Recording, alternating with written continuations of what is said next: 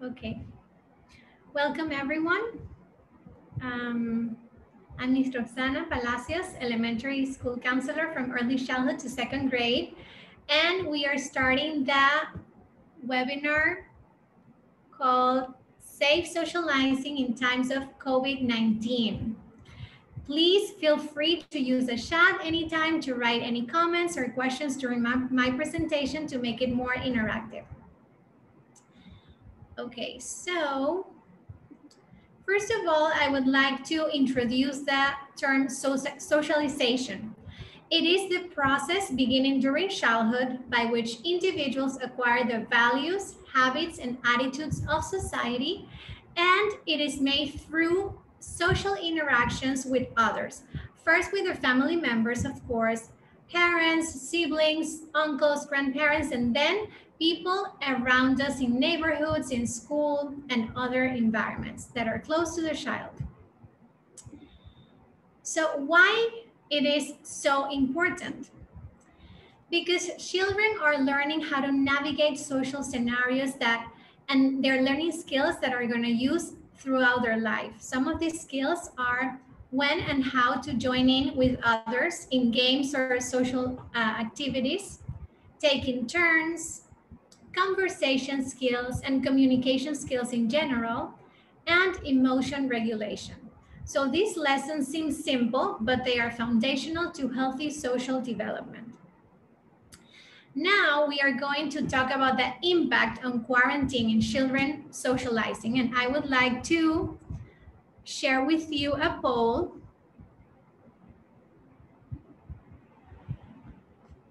And the questions are, what is the impact on quarantine on your children's socializing? And the second one is, regarding socializing, what will be your main concern? So you have a couple seconds to answer the poll.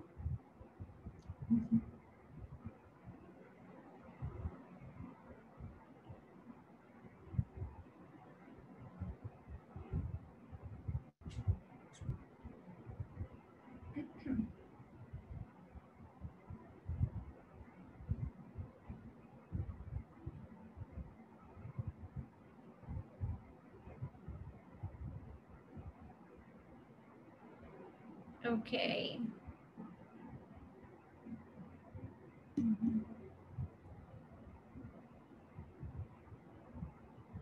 Okay.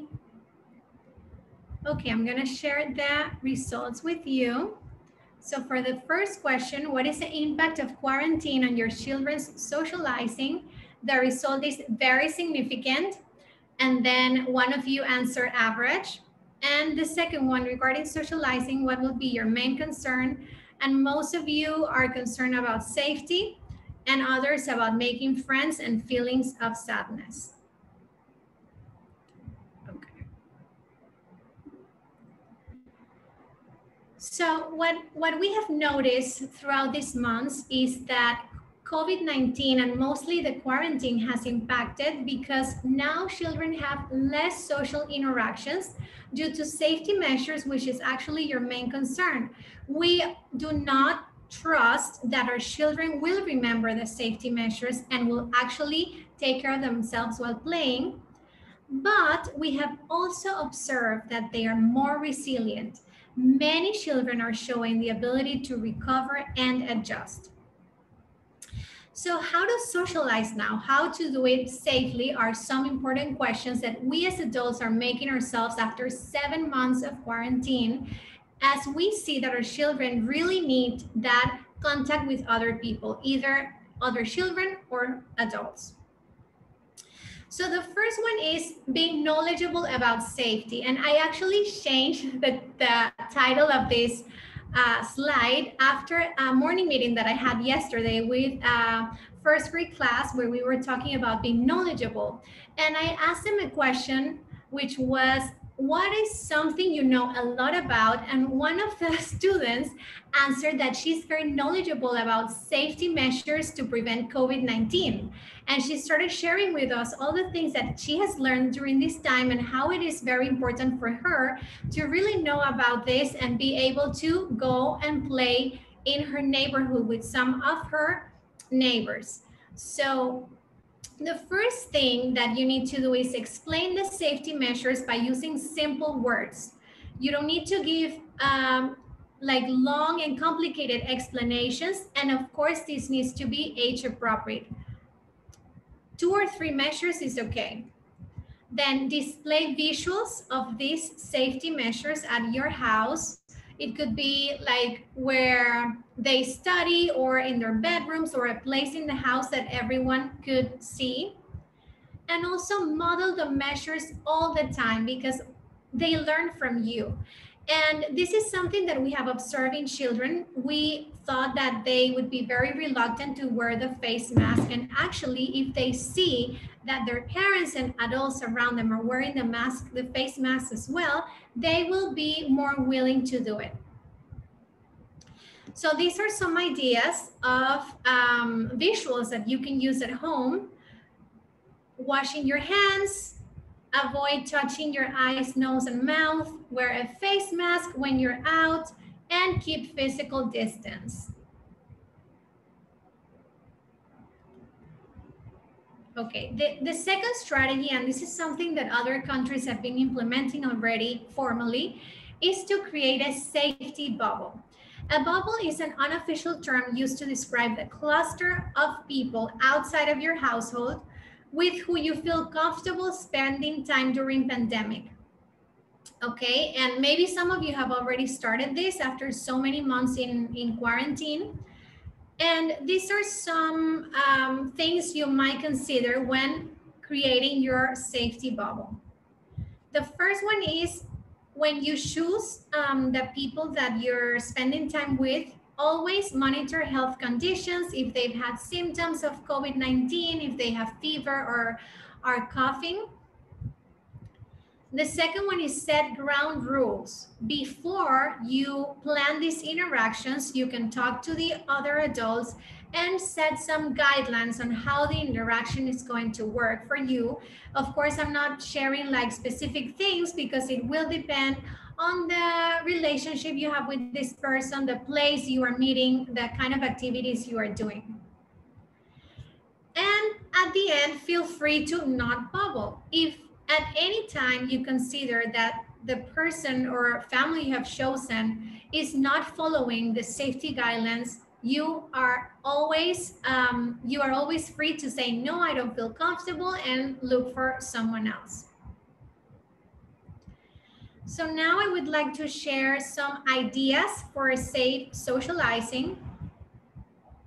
The first one is outdoor activities, and it is very important because children benefit from having physical activity and being in contact with nature.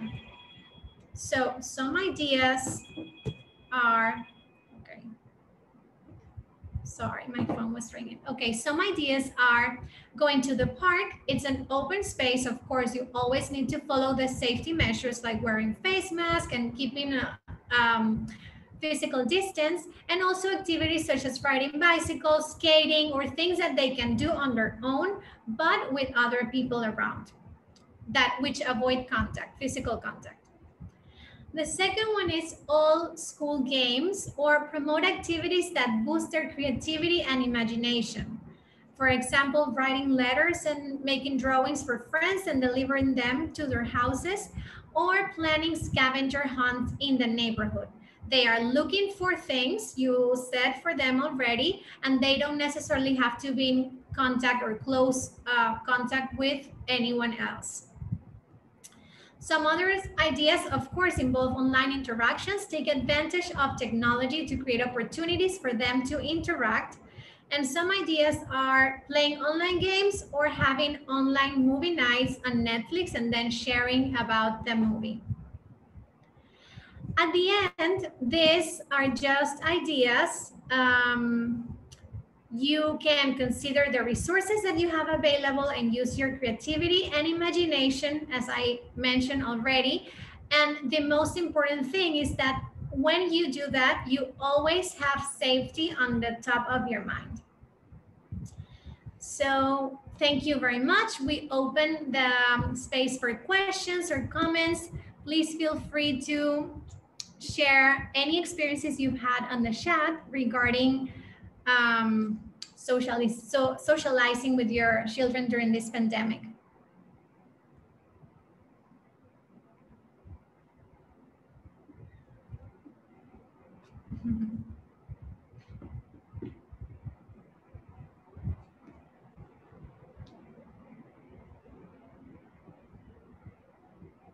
Do you have any questions? Of course, these are only some ideas, basic things you need to consider, and they might change as the situation of COVID changes also in our country.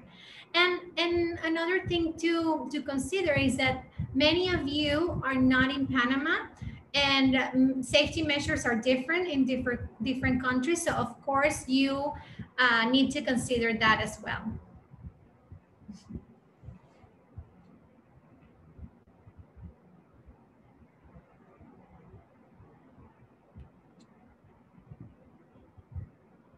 Miss Batista is also here with us. I don't know if she would like to add something.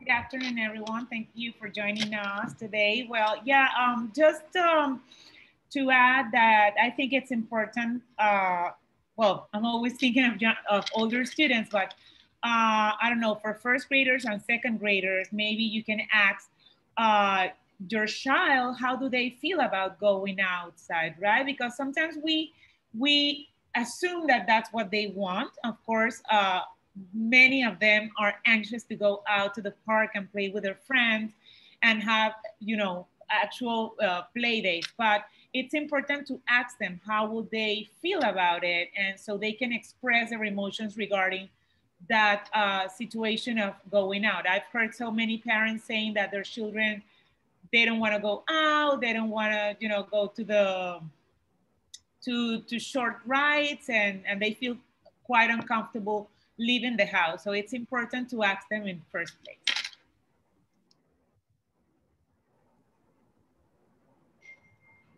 Yes, and actually that's why we included so many options, and not all the options involve outdoor activities.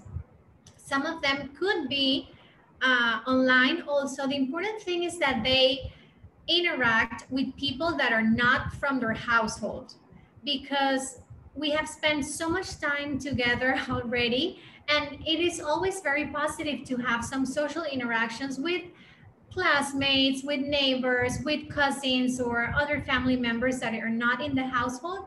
And as I mentioned before, it doesn't have to be necessarily outside, but it could be a good option. And I think it's great what Ms. Batista mentioned.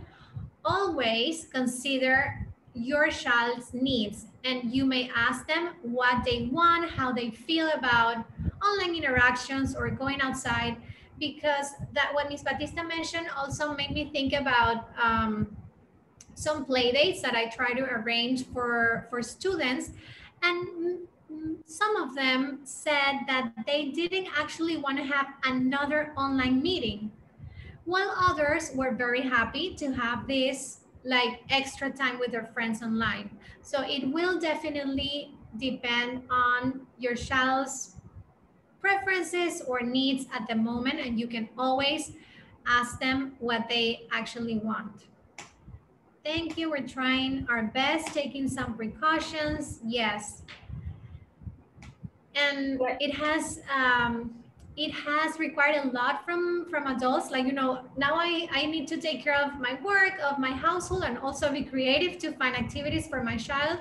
So this is also another and another point why asking your children is so important, because they can also give you ideas. I think Miss Amina wanted to share something. I just thank you so much, Miss Roxana. This is a super informative and helpful conversation and discussion that you're leading.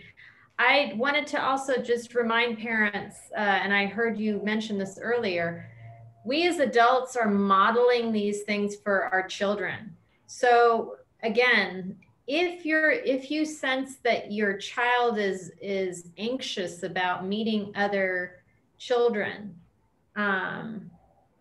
you know, and you want to encourage them to meet other children and socialize off screen, with a safe bubble that you've established, it's important that you also help model that. How are you as an adult, if that's what you want to do, and you feel safe doing that, how are you helping your children see how you are developing these bubbles, and how you yourself as an adult, you're socializing and taking care of yourself and your social needs?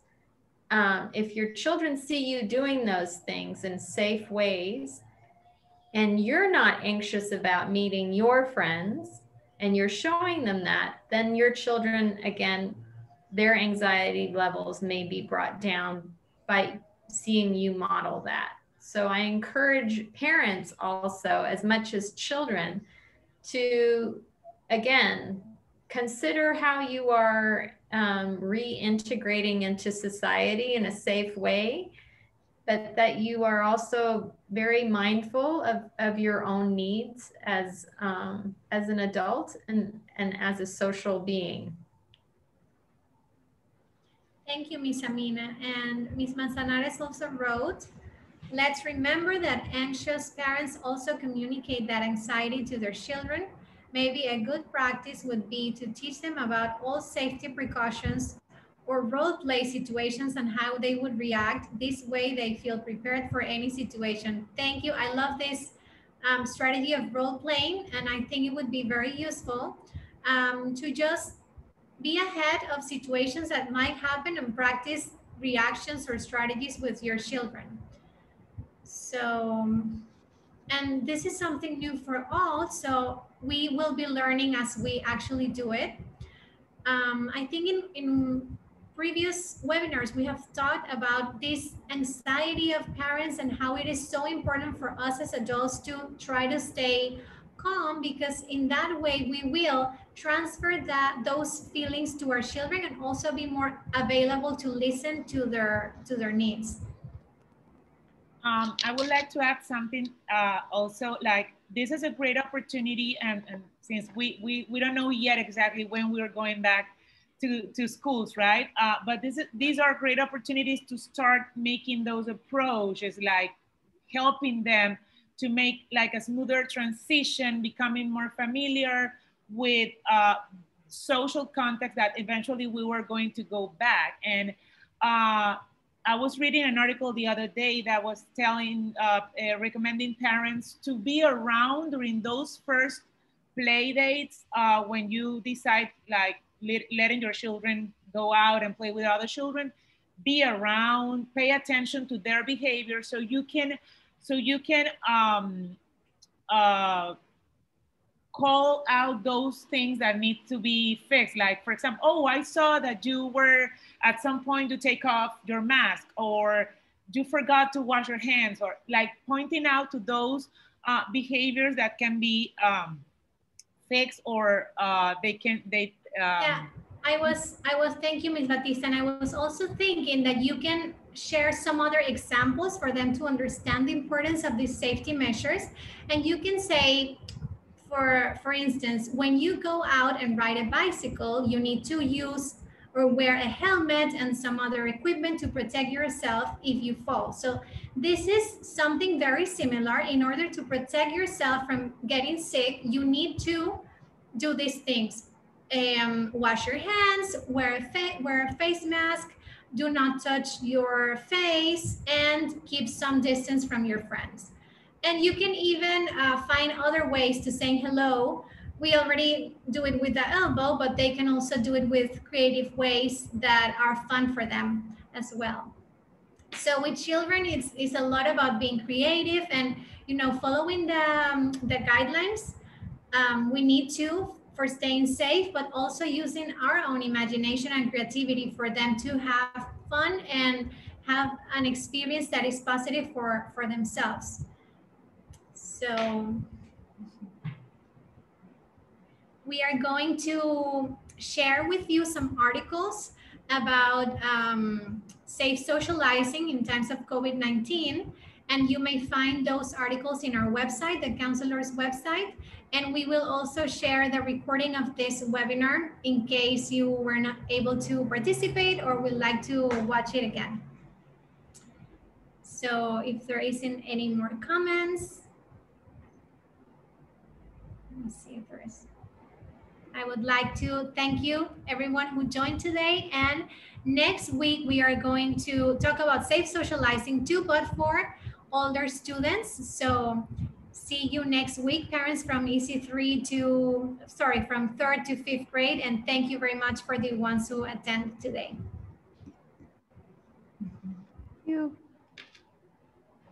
Thank you very much. See.